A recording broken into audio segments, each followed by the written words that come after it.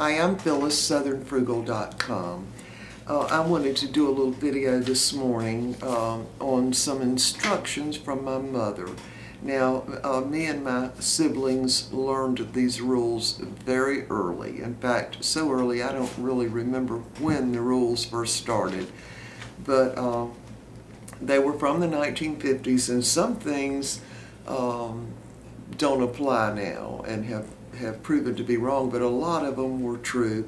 Now, I'm sure that y'all were probably raised in a similar way that we were in the 1950s. There were just rules, and you just followed them. So, all right, so one of the things was, and I put this as number one, I was just writing them down as I thought of them. One of the things was that when you wash your hair, you use 2 teaspoons of apple cider vinegar in a glass of water, and you do this and rinse your hair after you shampooed and rinsed out as much of the shampoo as you could get out. You put that in your hair, and that makes your hair shiny and gets all the soap out. And this was really before the day of cream rinses, so you know, we were all young, and you know, it was easy to comb your hair when you're young and got nice healthy hair. But anyway, the other thing was when I got to be a teenager, I started washing my hair every day, and my mother would say, "Phyllis, you're going to wash the color right out of your hair if you keep washing it every day like that." But I still kept on washing it every day. But anyway, she didn't want you to wash your hair but once a week, and y'all know it is very hard to go a whole week without washing your hair when you're a teenager. It really is. Anyway, also you brush your teeth just before going to bed. Don't eat or drink anything after you brush your teeth. And don't interrupt when adults are talking, no matter what. Never, ever interrupt. And if you did, you really, well, you got punished if you did that. Don't soak a cast iron skillet in the sink, ever. Because both me and my sister did that once, and we never heard the end of it. Because it will cause a cast iron skillet to rust. If you soak it in the sink with soap, dish detergents, it'll rust. All right, don't be late for supper, ever. We serve supper at a certain time every night. You better be here. So, always serve something green with your main meal. And mostly with Mother, it would be green beans, green peas, one of those salads with the lettuce, tomato, and mayonnaise, cooked cabbage or cooked greens, and she really used coleslaw a lot. I think she just really liked coleslaw, and we always knew there'd be coleslaw on the table if it wasn't a little salad. So she was real strict about that. And we could never eat cereal for breakfast. My dad and Mother both thought it wasn't a substantial breakfast, so we had bacon and eggs, sausage and eggs every single morning, 7 days out of the week. That's what we had. All right, take the skin off the chicken. You always had to take the skin off the chicken before you fried it. That's just the way it was. And I think I never learned to eat chicken skin. I know some people love it. Mr. Bucky can eat it, but I can't stand the way it feels in my mouth. I don't care how crispy it is. And again, these are things that you grow up with. You don't ever forget them, and they just follow you all through your life. They really do. Keep your mouth closed while you're chewing.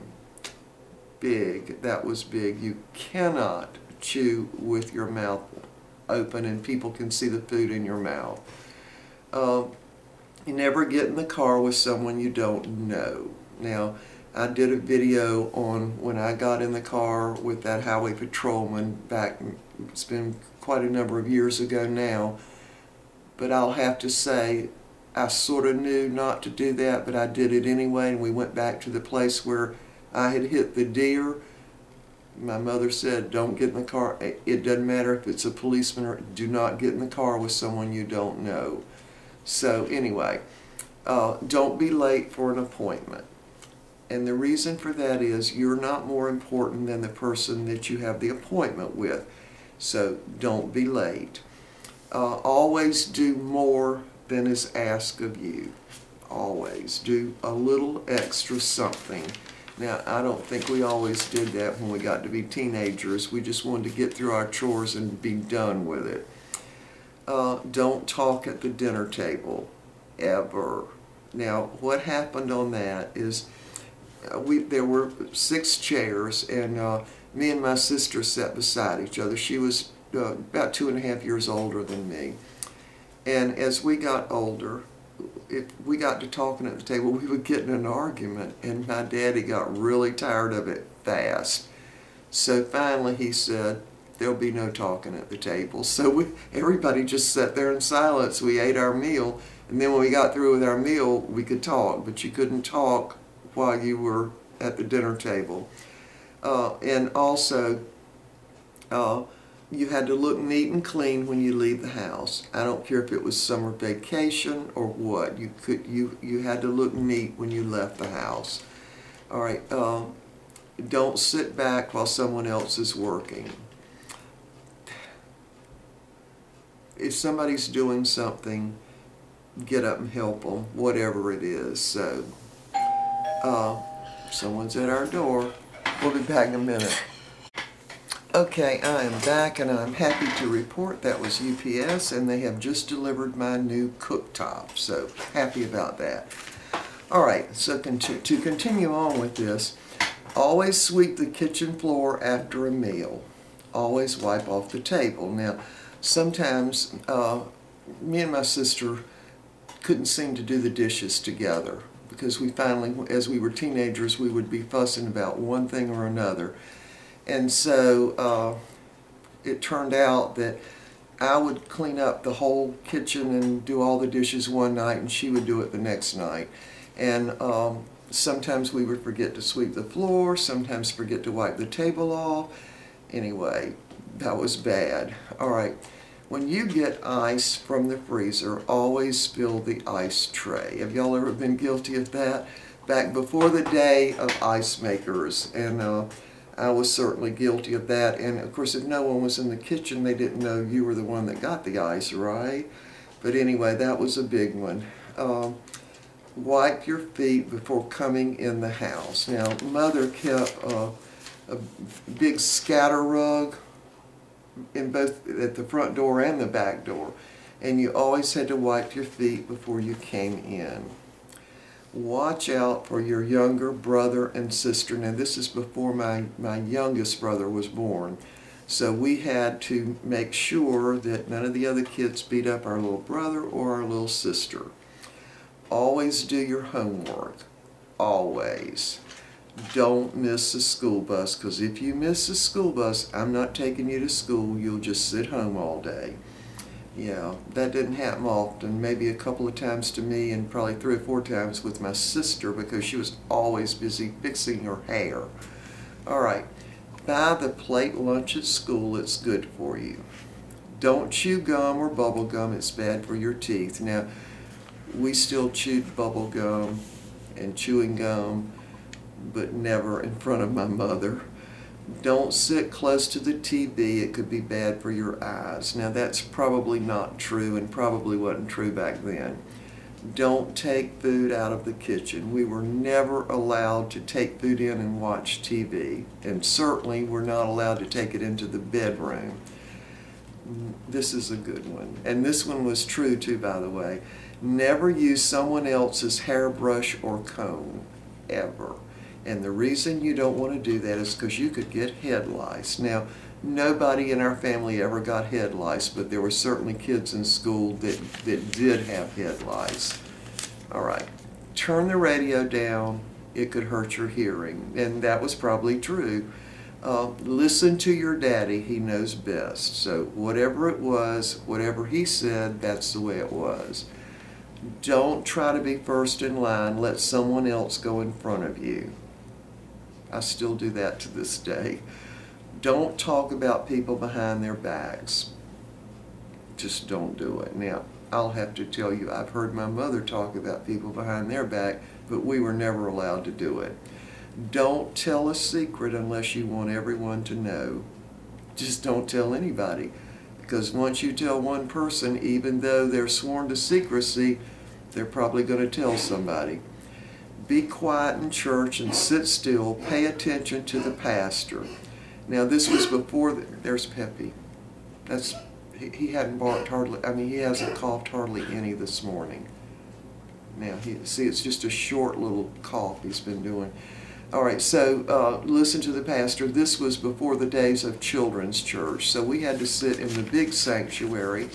We had to be perfectly still. We could not talk. And we were taught this from a very, very young age. You just sat there. It was always an hour. It was always an hour. You just sat there, which was probably good for young children to learn how to sit still.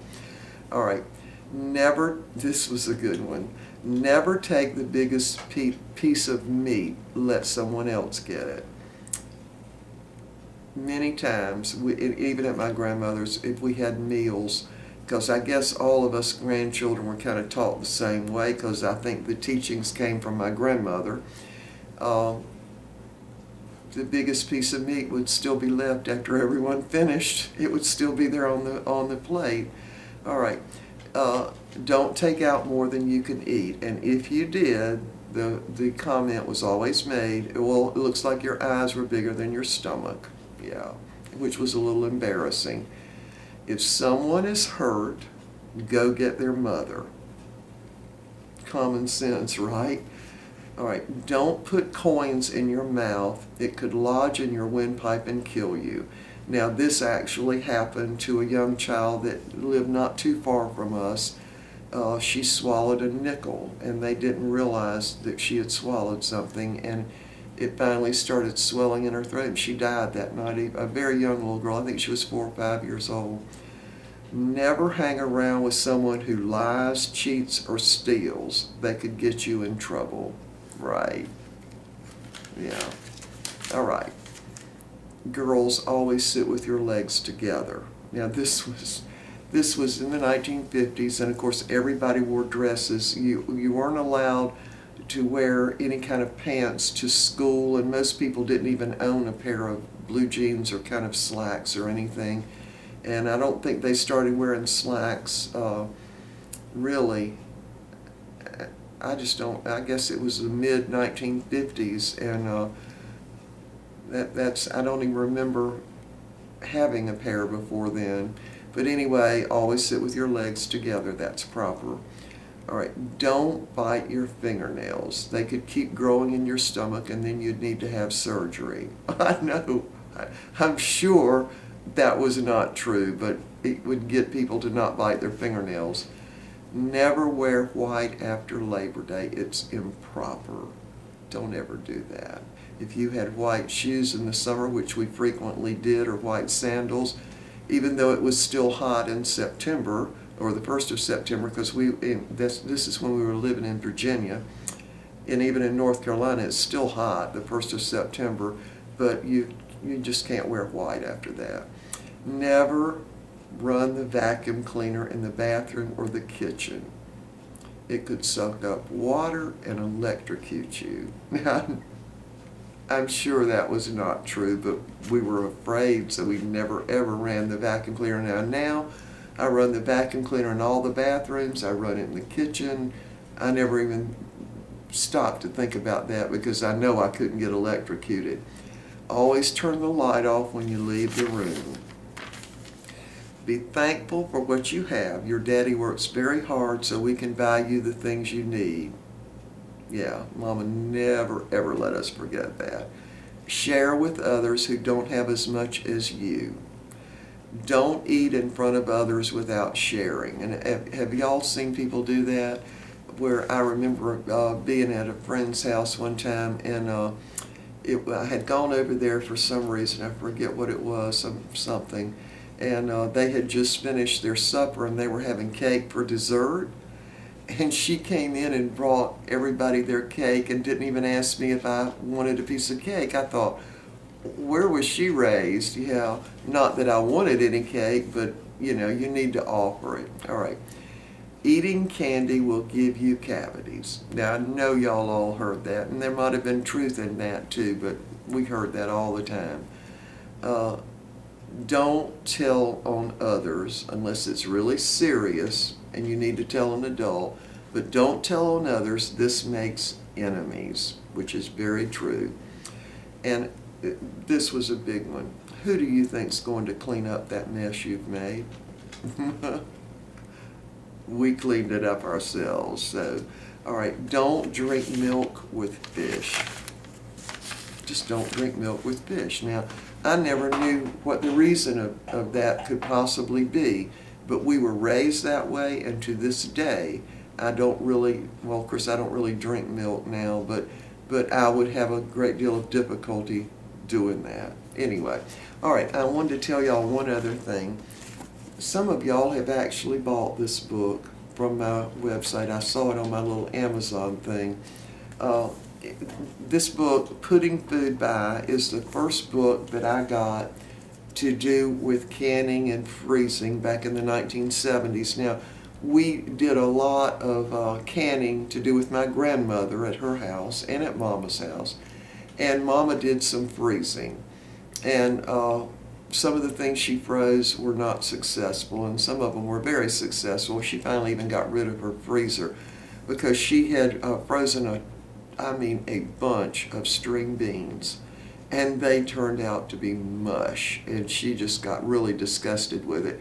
But anyway, this book it has been updated. Now, I first got a copy of it in I believe it was about 1972. I'm trying to see when it was first published. Yeah, it doesn't tell in here, or at least. Anyway, the book has been, yeah, here it is, text illustrated copy, 1973. So that must be when I got my first copy of it. It was a paperback then. Now, I got this, the hard copy says that it's $22.95. I don't know what it sells for on Amazon, but I put a link to this book on my website on products I highly recommend, because this goes into preserving and canning, canning convenience foods, dietary tips, Christmas presents, freezing for the microwave, and I think it's got dehydrating in here. Everything you could imagine, and it tells you about each individual vegetable, and that's exactly why I got it. Can you all see that right there? Let me see if I can get you. See, it starts out there, asparagus, and it tells you about them when they come into harvest, and how to can them, how to handle them, and the whole 9 yards, really. And I have given away, or had taken from me by my daughter, by my sister, by my brother, and so I kept having to buy the book again, because it's well, let me borrow that book for a little while, and I never got it back. So anyway, the first copy I had was paperback, and it came from a garden center that I used to get some plants from. They had it on a little rack, and I thought, well, I need to learn some stuff from that. So anyway, Putting Food By, it's an excellent book. It's been around for a long time, and it's been updated many, many times. Now, it even tells you how to salt meat, how to make sauerkraut, how to smoke meat, and you name it, it's in here. So it's a good book to buy. Now, I bought it used. I did not pay $22.95 for it. It seems like it was about $8, and this is the hard copy. So anyway, it's interesting to know that it's still in print after all these years, so you know it's got to be good. Anyway, so that's it. A little update on Peppy. You want to come up here and let them see you? Come here. Now, he might start coughing when I pick him up. Let's see if we can get him. There he is. There, can you look in camera? Uh-oh. Let's see, maybe he won't cough. Peppy, can you look in camera and show them that you're much better this morning? There he is. He's much, much better. He coughed very little this morning. In fact, I don't think he coughed until maybe about 10:30 this morning.